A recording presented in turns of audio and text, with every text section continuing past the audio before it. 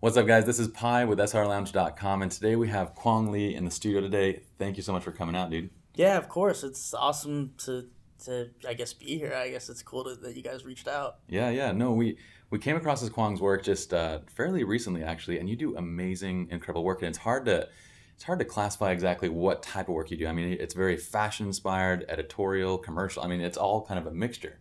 So I don't know if you have a classification for yourself, or you just kind of I, do whatever feels comes to you. it's sort of just kind of what comes to mind. It's a lot of it is just kind of inspired by just stuff I do every day. I kind of had a lot of trouble. I think it took me about 5 years of shooting to actually call myself a photographer, Uh-huh. and even like I think it on one of my social networking things, Instagram or Facebook, it says I just take pictures.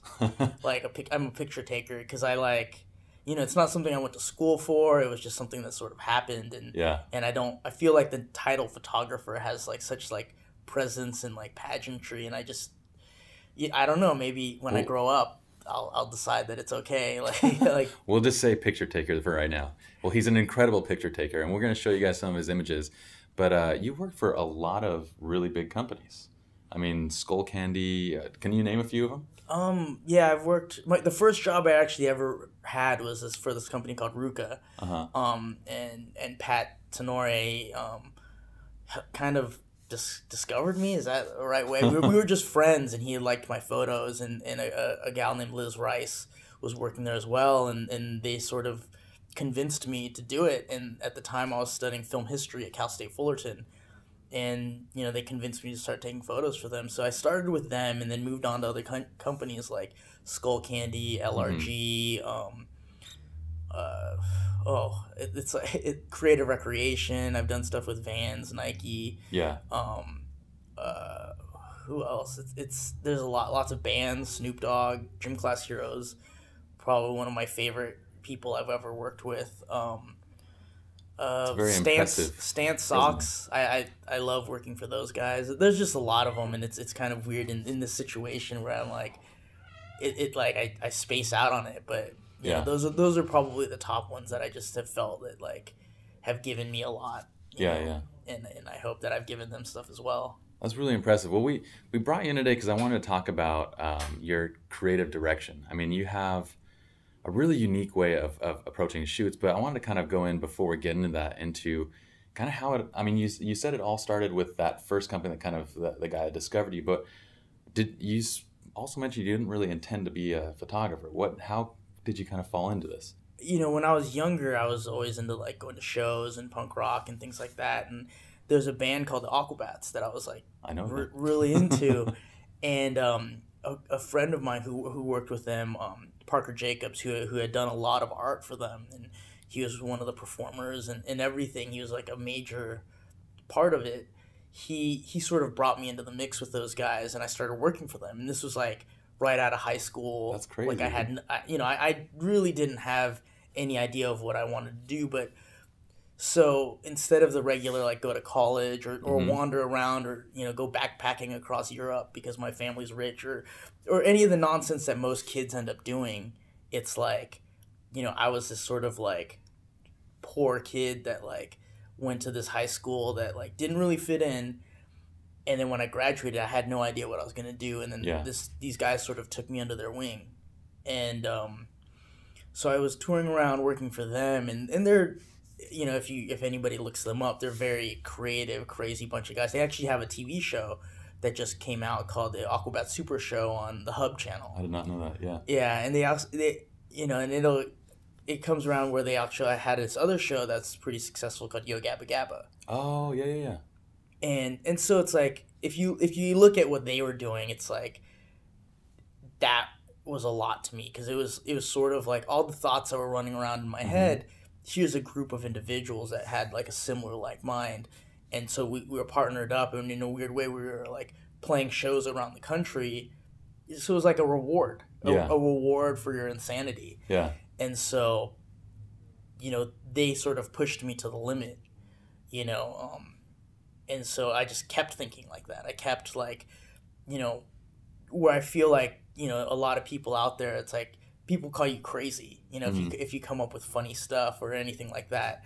Where for me, working with them, it was just like the more insane it got, the better. And so that's sort of part of the process that I apply now. It's like I was working on that, doing that, and then I ended up going to school, like studying film history. Okay. At Cal State Fullerton, like I mentioned before, and then, you know, through the band, I was working with a lot of interesting creative people. The guys over at Paul Frank were a huge influence on me early on.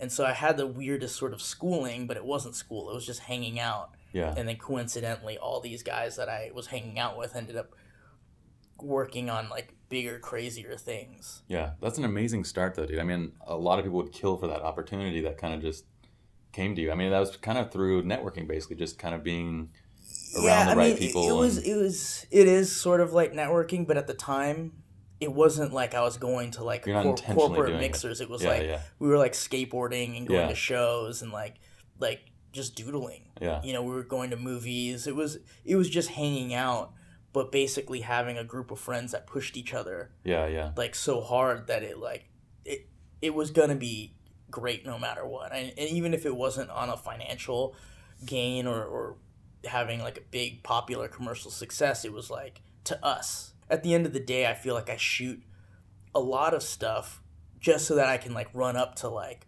somebody else that I know or like somebody I respect or my mom even be like, look what I did. Like, do you like look at this, you know? And then if companies or other people end up liking it, like that's kind of bonus to me. It's like I'm, you know, I come away from shoots, you know, if I'm disappointed, like it always seems like the client's always like ecstatic. They love it or something. And sometimes I'm bummed. Sometimes I'm into it. But like when I'm into it, it's just like it's the greatest thing ever. And that's all that really ever matters to me at the end of the day. Well, and what I found really impressive about what you do is that in a lot of these roles that you've taken on working with Skull Candy, I mean, you've stepped kind of out of the photographer role and really more into the creative director role, where you're kind of more coming up with concepts, coming up with the vision, and going that route. And that's what I want to talk about is how do you kind of do that? You know, I don't want to take anything away from like the creative directors I've worked with or anything, but it's like a collaboration. Like they'll come to me because, you know, a lot of these companies have like, I like what I do. I'm a freelancer for the most part, but I'm very involved with the process, but I like to keep 1 foot in, 1 foot out kind of thing. Yeah. And so I kind of turn around, and when they show me their mood boards or imagery that they're inspired by or what they want to create, I can sort of tell them, like, give them a little like, I don't know, you know, I don't know if this is gonna work, or I think this is kind of lame, or, you know, I'm not sure if this is right.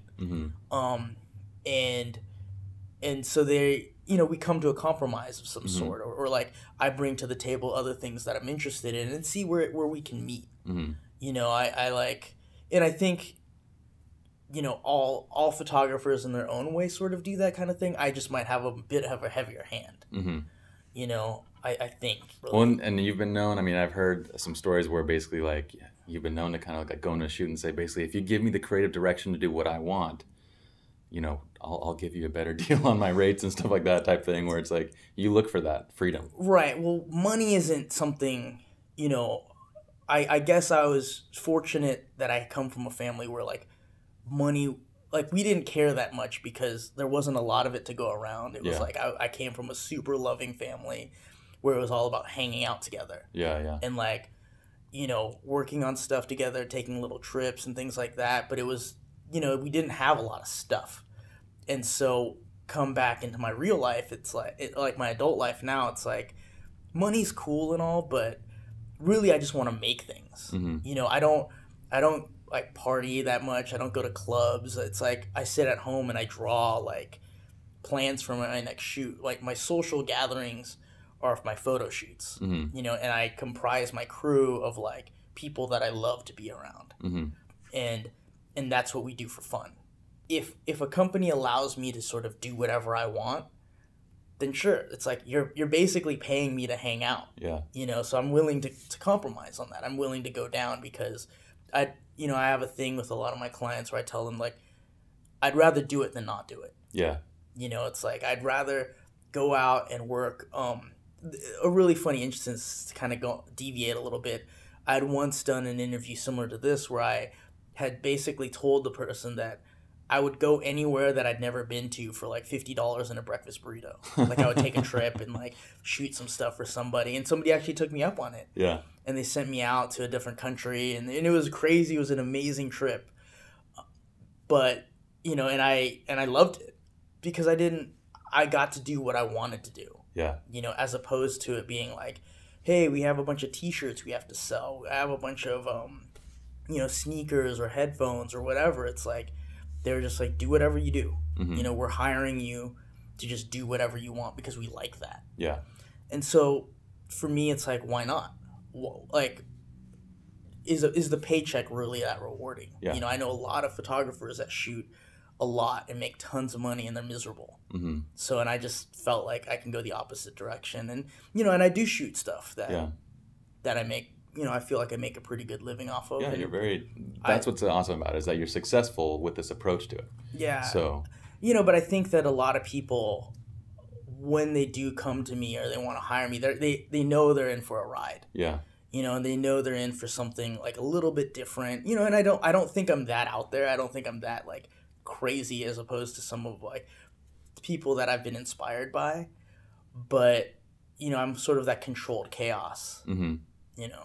Well, I love it, and a perfect example of kind of your style and kind of the vision that you bring is your camera bag, and you brought this for us to check out today. But this is actually Quang's camera bag, and we're gonna show you guys some close-ups of this. But check this out. It's like Indiana Jones style leather, and you designed this for a company. A company actually came to you and said, "Design a bag," right? Yeah, I had worked with this company in a different form in the past, and they had known me sort of for the ridiculousness. Yeah. And they basically said, do whatever you want.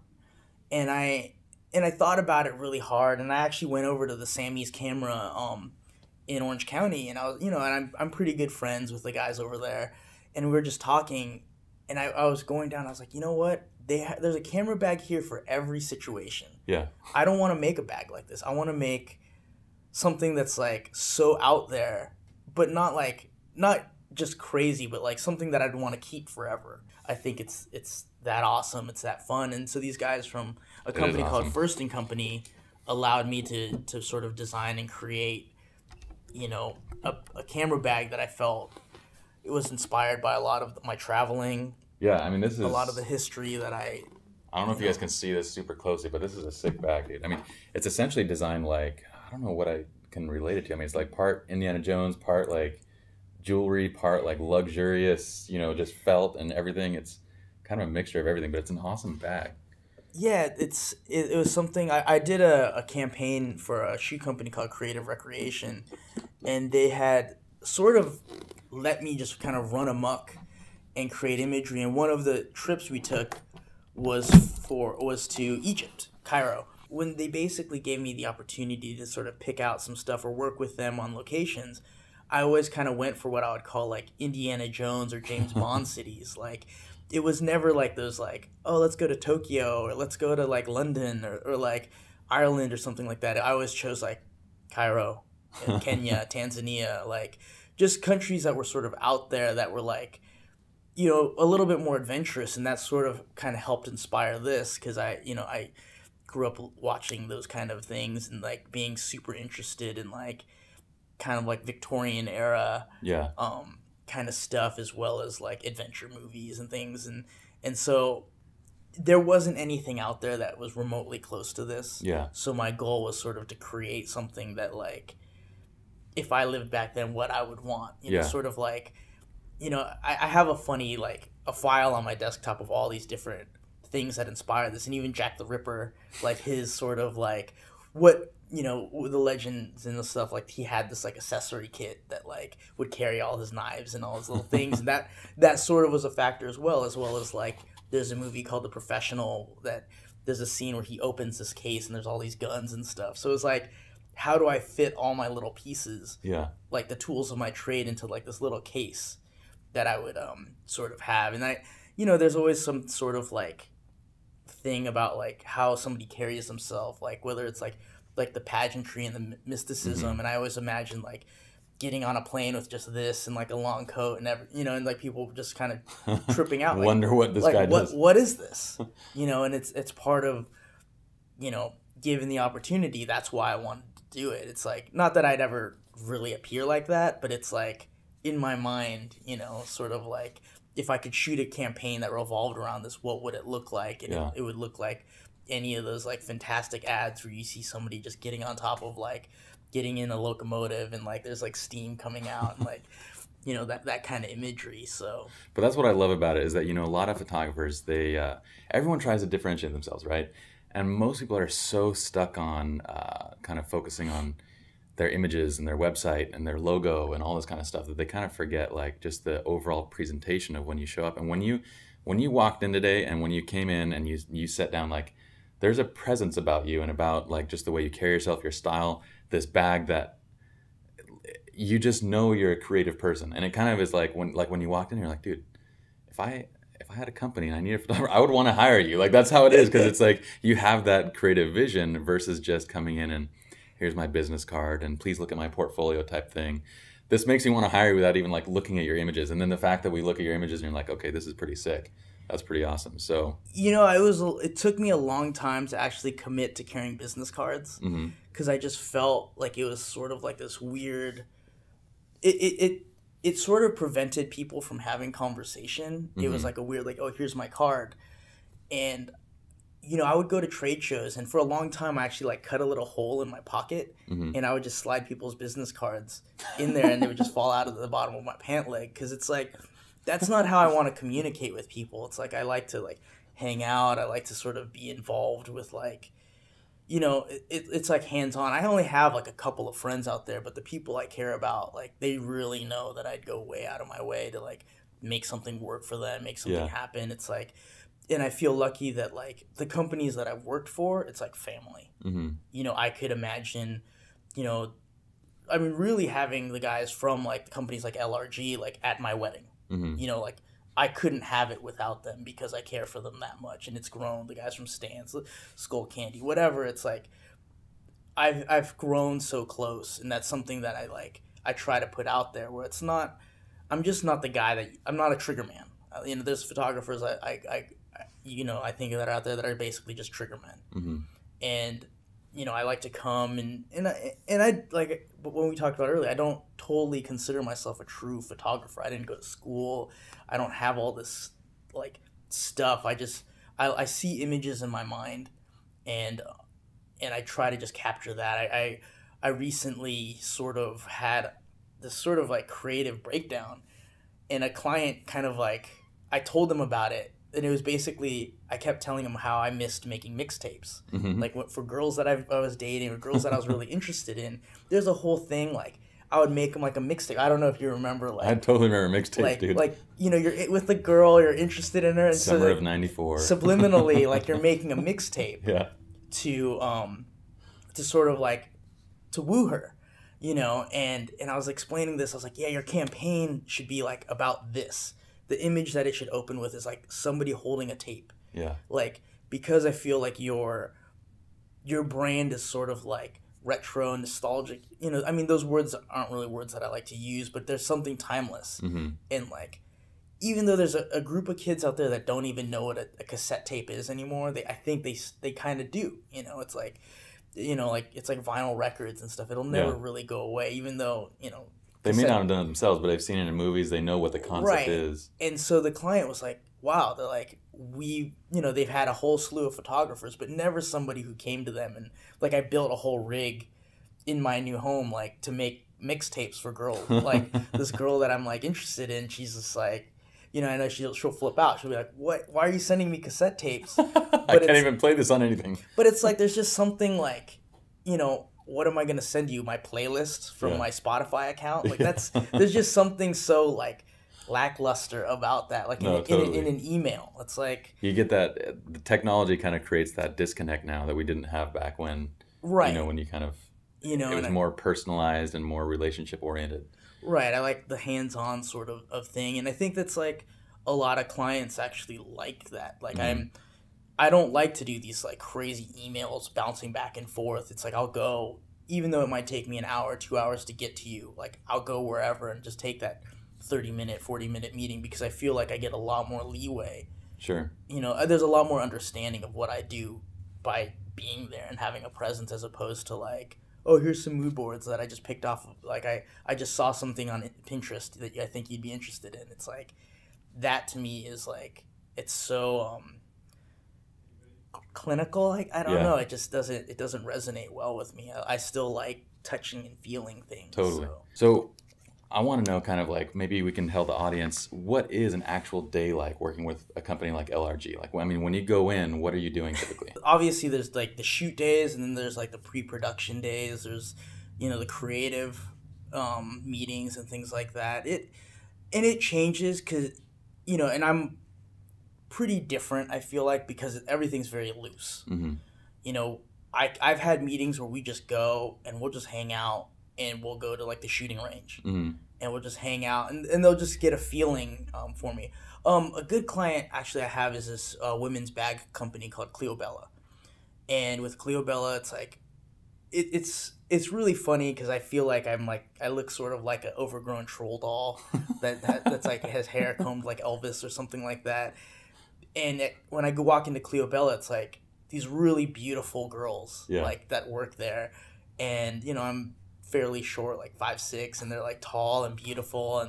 And so, you know, talking to them and their mood boards, they have a very like ethereal presence about them. Mm-hmm. And then I'm sitting there just talking about like garbage, like total garbage. But somehow it works because they sort of sense like the rawness like that I sort of bring to it. And then I'm sort of translating their beauty into imagery.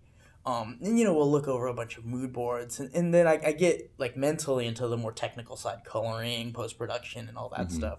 But really, it's just spending time and, like, kind of feeling the personality out. And I kind of brought up that client because, for the most part, everything I had shot up until recently was natural light. Because the bags are all made in Bali and things like that. And for that specific client, like she's very hands-on and she lives in Bali for like a good portion of the year. Yeah. And so I had looked at imagery that I had before I had come and I didn't feel it. And for them, I was like, you know what, we need to have these really natural, beautiful models, like very light makeup, you know, I have nothing against plastic surgery, but no real plastic surgery. There's just something very real about it, like sun-kissed. Yeah. You know, and so with them, and you know, we talked about it, and she was like, "This totally makes sense. Your vision makes sense for the company." And in a way, for her, you know, it took me a couple seasons, but I realized that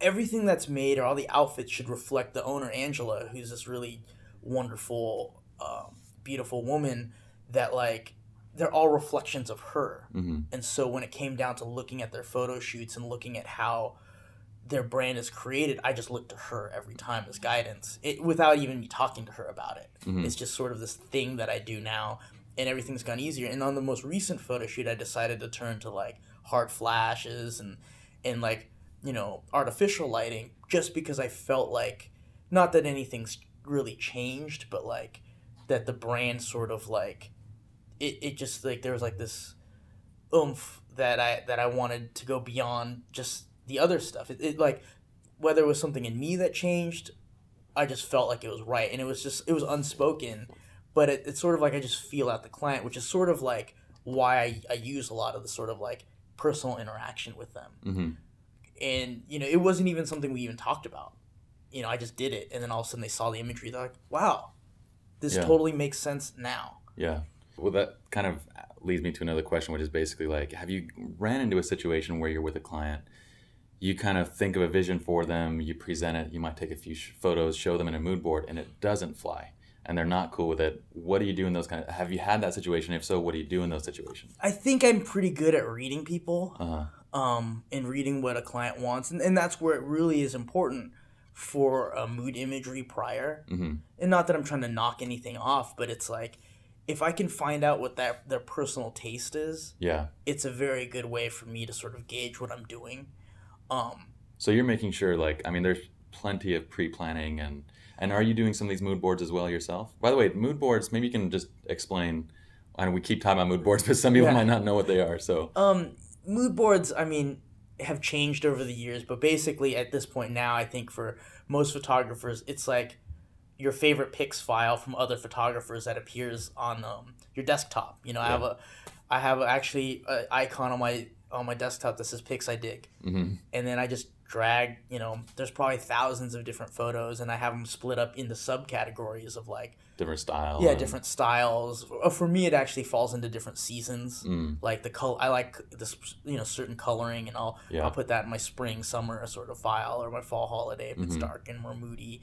Um, but yeah, it's something that I think that everybody has in one way or another. I mean, it Yeah. could just be photos you like, but you know, for a lot of companies, it's also where they get design inspiration and things like that, and that's something that like I like to see. You know, Mhm. I'll pretty much force a client into producing that because it's almost like an insurance policy. It's like For sure. if I know what kind of imagery they're interested in, then There's no going wrong. You yeah, just- it's like not that I am knocking somebody off, but it's just Mhm. sort of like I understand where their mindset is at. Definitely. You know, whether it is artificial lighting, whether it is natural lighting, whether it's just like soft focus kind of stuff or like, you know, very hyper realistic things. So generally, you're starting with their mood board. Are you presenting kind of a modified one later on, saying this is kind of your vision incorporated with mine? The first meeting, let's say if it's a company that I've never met with before, I'll do a little back homework. You know, I'll go back maybe, you know,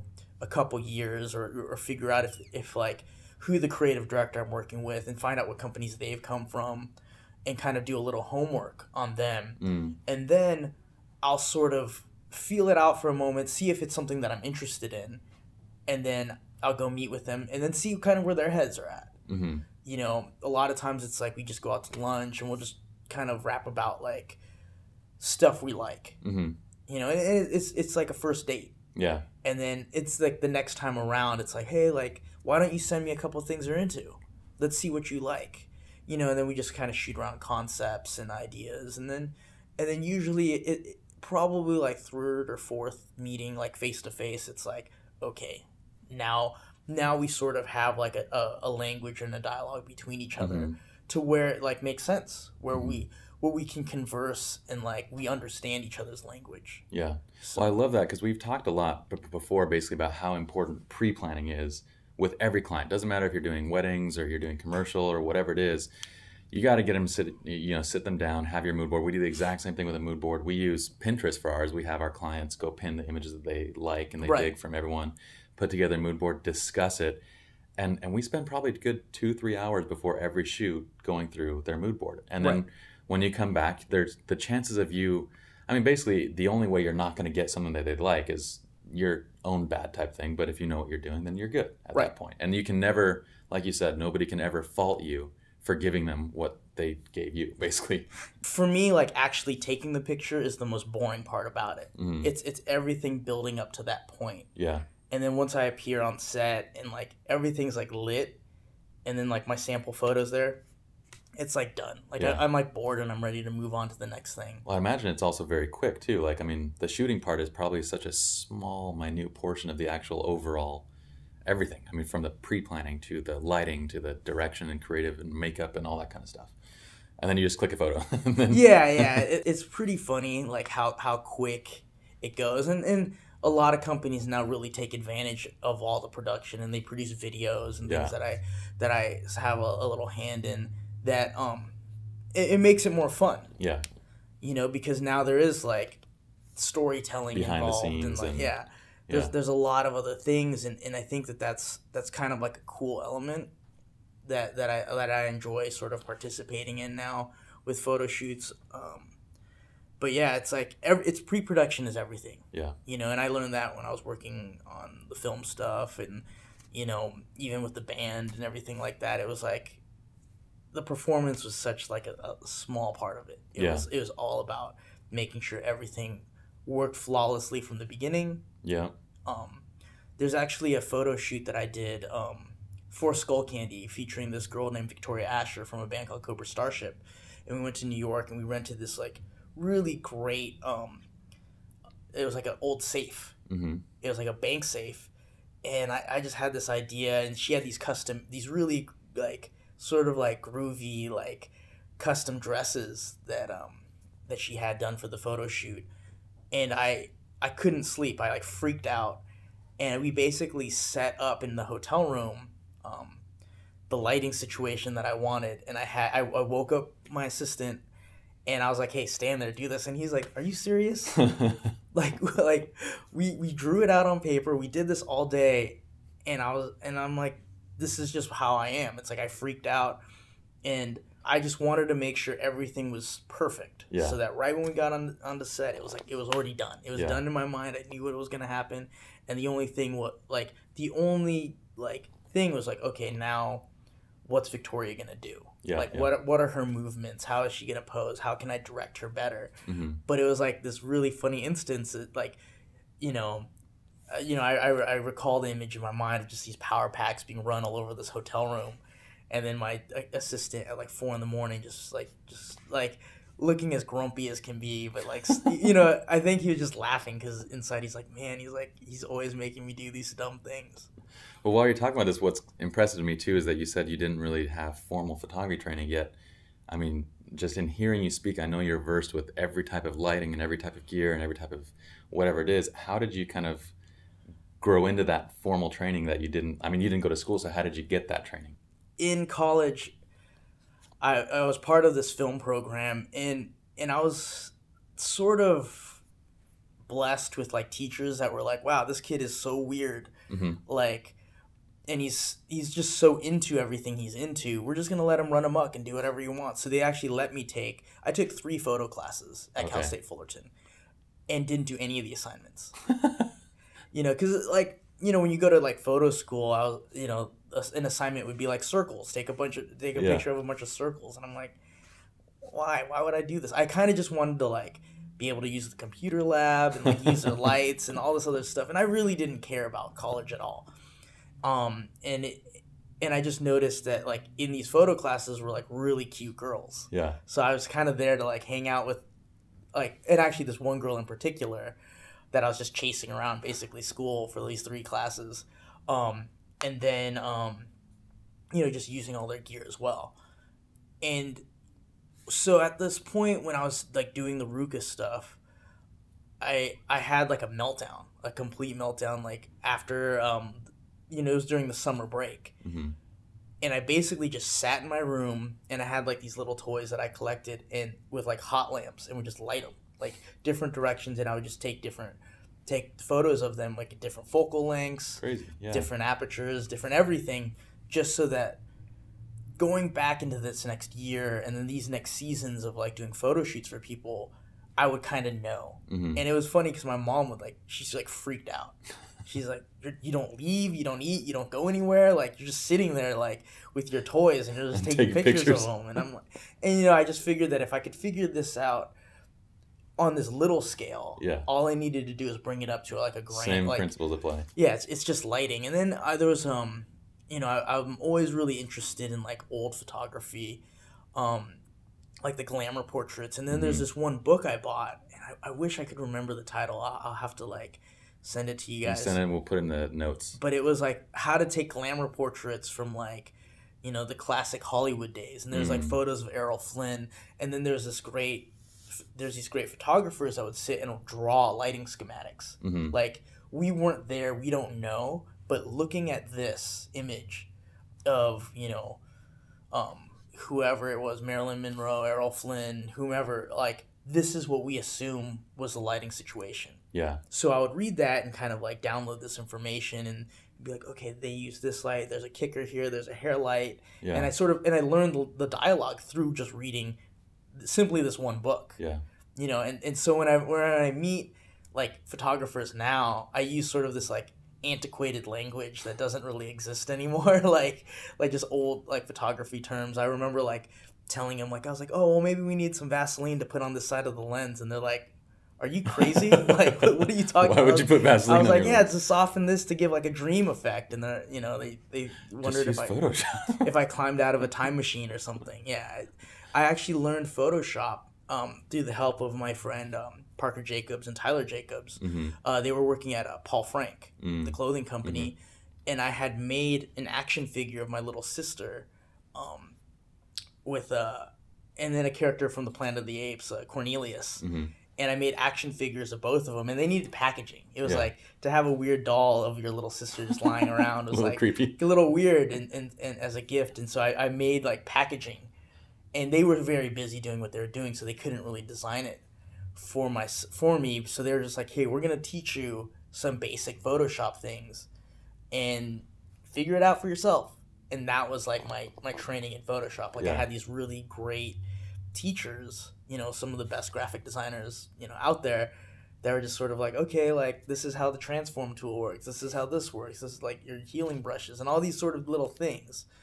And they were just showing me as they were doing their like, design work. I was sitting on like a laptop or something like that next to them, just figuring it all out. That's really cool, dude. I mean, to come to kind of the level that you are now and to think back that you learned a lot of these techniques just kind of what I would say just MacGyvering it, like just putting together whatever you got at the time and trying to figure it out. It's pretty impressive. It's pretty scary because like I have friends now that are like really amazing at what they're like. I still am perplexed by like how they do what they do, and then they look at how I'm doing it and they're like, it's just like a funny thing, like, Yeah. because I've sort of just invented processes, and there is really like thousands of ways to get to one place. There totally is.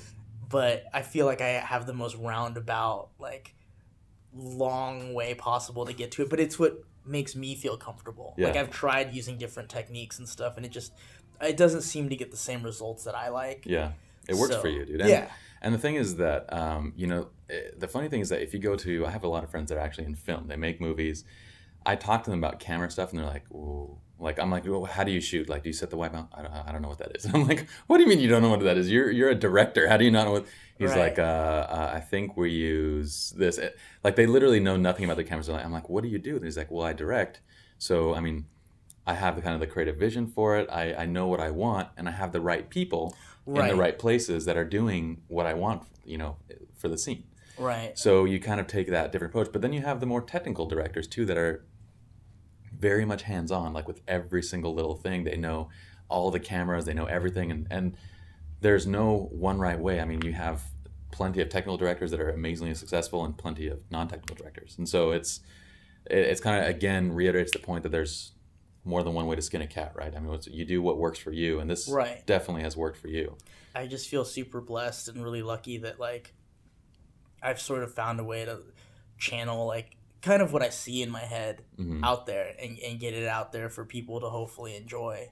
That's like I said, it's a pretty funny thing, and I feel really fortunate to be able to like just have that, and that's why I don't look at any form of photography different than another. Like I actually think that like to be a wedding photographer would be kind of like my nightmare because I feel like I'm a very selfish like photographer, and I don't really interact with other people that well. Mhm. And so when I have friends that are wedding photographers and they always whatever put me on a high horse of some sort, I'm like, no man, like I think your job is way crazier because I wouldn't know how to deal with like a bride on her most important day of her life. Yeah. Like, and she needs to look a certain way. Like I try to shoot, I'm dealing with a creative director who's shooting a model that he probably hates, but she thinks that looks fantastic. There's Has like the right look, and so you just deal with it. yeah, it's like a totally different thing. There isn't that kind of psychology involved. Yeah. So that's something like that I try to push out there, and I tell people, I'm like, man, like each form of the art has its own like set Oh, I fully agree. of rules, skills and and- it's like no one person is like should be really like valued more than another or anything Yeah. like that. It's pretty difficult. I mean, I had somebody even yesterday like approach me about doing something, and I just was like, I can't. Yeah. I can't shoot anything that you guys will personally appear into. I don't want to have your girl crying and like all this stuff. I was like, that kiss between so and so, like that one opportunity, it's like It's stressful. it's so much stress. It's like I just don't know how to deal with it. I'd rather deal with traveling to Africa, you know, going through all that stuff, working with the people out there, like, you know, being almost attacked by animals and stuff like that is way more my See, style when I than think of anything. that stresses me out, dude. Like, I always tell people that, look, you know, you can have the best wedding photographer in the world. You put him in a situation where he's doing fashion or editorial, and they're going to be terrible. Like, they could take great pictures in that situation, and vice versa. You take the greatest editorial photographer in the world, you can put him in a wedding or sports photography situation, and they're just going to completely, like, they know their stuff, but it's a completely different skill set. And that really dawned on me when, I mean, I shoot weddings, as most of you know. That's kind of my thing. And I have no, like, give me a group of 50 people and I'll organize them to a beautiful shot and I'll light it and do everything. Give me like 3 models and a creative director, and I start getting really stressed out. And I've done these commercial shoots, and it's stressful to me. And I was in one situation, this was a totally different type of photography and kind of a tangent, but my friend got me on the sideline of a football game. And it was a college game, University of Utah versus San Diego. And he's like, I got you a sideline pass. You can go bring your stuff and shoot. And I'm like, this is awesome. I'm going to get some great shots. And like, I get down in the field with my telephoto lens and my monopod. And then I'm like shooting a picture, and like literally the other photographers are like running to be in places. And I'm like, crap, I can't get the right shot. Like, I was always 50 steps behind. They're always right in the middle of the action. I'm trying to like figure out, where's the action going? Where's the ball? I got like one good shot in like an hour and a half, dude. Right, right. And these guys are just like killing it. I'm like, this is so completely different than what I do. So every arena has its own skill set and challenges, and you got to pick what you like best, right? The one thing I learned with the classes I took is sort of just trying to figure out how to like voice what you do. Mm-hmm. You know, because, you know, I feel like a lot of photographers want to be everything to everybody. Mm-hmm. And It's impossible. that's where you kind of screw up. Yeah. Like, I kind of know my lane, Mm-hmm. and I kind of stay there, and I do the best I can, and people seem to come to me for work. Yeah. Where, like, I remember when I was first starting out, and I was like, man, I need to really make money. I need to really, like, do all this other stuff. And I was, like, taking anything. Mm-hmm. Anything that I could get. And I was, like, chasing jobs. Mm-hmm. And now, you know, I get calls, like, every day, like, hey, can you do this? Can you do that? Because when people want a particular thing, they just go and look for that one guy that does it. Exactly. They look for the specialist. And that's what we realized too. And yeah, I mean, you have photographers that specialize in just shooting liquids. Right. Like, that's it. Right. All they do. So, and I want to ask one last question, which is talking about a gear standpoint. I know you know how to use everything. I know you do use everything, but if there was, say, just a few pieces of gear that you had to take on a shoot and that's all you had, like let's say you're going to Africa and you're doing a fashion shoot and you had to be kind of minimalistic. You just had maybe 1 or 2 lenses, a body, 1 or 2 types of lights. What would be in your set? I guess, like, what I take in this This is the would be it. And I, you know, the 24-70, the Canon yeah. L series is like, it's pretty much like the backbone, because it just sort of fits. So you shoot Canon with most of your stuff then? Yeah, I was really fortunate. At some point when the 5D Mark II came out, I was a huge Nikon fan. Yeah. There's something a lot quicker about them that I loved, and I loved their like focusing and everything. Mm-hmm. But the 5D Mark II came out, it pretty much like was the camera that like everybody freaked out about, and it's a great camera. And I had a client that loved it so much they're willing to basically anything I bought they're willing to pay half for. That's crazy. That's awesome. So dude. I went out and got another credit card and just bought everything that I ever thought that I would need, and they cut me a check for half. So All right. So you're 24-70, your body, which right now are you on a Mark II or Mark III or? I switch between the Mark II and Mark III. Okay. I have little funny things like that I'm not so into on the Mark III, but Yeah. you know, I'm just getting used to it. Okay. And then I'm a huge fan of 50s. Yeah.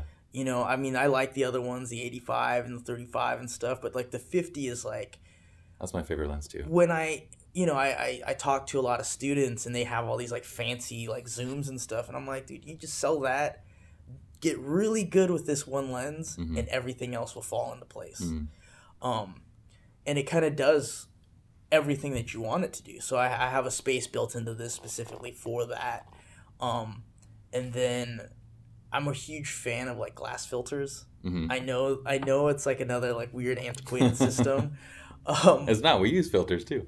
But What kind of filters are you typically using? like sunset kind of Mm-hmm. stuff, like Color grades, gradient. like the. Yeah, it's things like that, because I feel like when it comes time to like post production, it's like you can sort of tell when somebody's like going in with their white balance and getting really heavy handed with it. Yeah, yeah. And I almost like to throw those in there and then like tweak it out a little bit so that the coloring is like it's like imperfect. Mm-hmm. Like, whenever you're working in the computer, it's like a blanket effect. Mm-hmm. Like everything is all of a sudden magically warmer, and I just like some sort of like the flaws Mm-hmm. in it, and so I'll use like these filters and things like that to sort of like give it that little bit of like flavoring, and then I'll just go and post and then I tweak it a Mm-hmm. little bit more to push it, but not have it look just so I guess predictable. Mm-hmm. And that those I love those. The whatever, like the Canon 580EX flash, and Mm-hmm. and I think I'm pretty good with that. If I can take a reflector with me, cool. I remember basically going to Africa with just that kind of setup, Yeah. because there was like a weight allowance, because we had to take these little mud skipper planes, Oh, yeah, yeah, yeah. and so basically it's like anything I could fit on my body. Yeah. Like, and I had one of those like really nasty like safari guy vests, like photographer vests, and there was like every pocket had like more batteries, more everything, and I'm like, I just felt like the funniest like photographer out there, just because I was just completely loaded up with gear, because there was a weight allowance on what Yeah. we could take, and I couldn't bring these like heavy rollers filled with like pro photo packs and all this Yeah. other stuff. So that was kind of it. That's kind of like my run and gun, Yeah. 24 to 70, 50, like, flash, maybe like a little arm bracket or something like that. I like that CB mini RC or whatever, Mm-hmm. little arm guy. They're pretty cool. I think CB makes some pretty good ones. Well, that's awesome, dude. I love what you do, and I've seen a lot of your photo shoots, and when I see the equipment that went behind it, I'm amazed at how creative you can be with such little gear in a lot of these situations. And so we really appreciate you coming out here today. You guys be sure to check out his website. We'll have all the links and the information below. And thanks again, dude, for stopping by. Yeah, of course. Thank you for having me. It was awesome. It's rare to actually talk to other like photographers. It's usually more of like creatives or something like that. So it's kind of cool to actually like get to nerd out a little bit. Yeah, dude, we appreciate it. So we'll see you guys next time. Yeah.